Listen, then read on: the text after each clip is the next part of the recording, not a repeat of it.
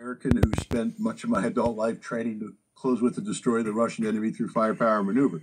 It's not as though I grew up wanting a Russian victory.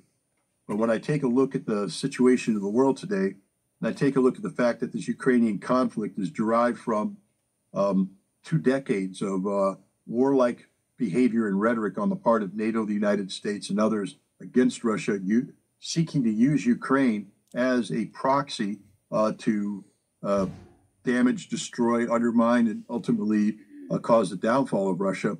A Russian victory is the only thing that takes us off that path. And fortunately for the world, Russia is positioned to be able to carry out this victory. And I think anybody in the world, and this is the greatest irony of all, if you're someone who loves peace, somebody who hates war, somebody who wants a world where people live in peaceful coexistence, pray for a Russian victory. Pray for a Russian victory, because that's the only thing that will bring peace to the world.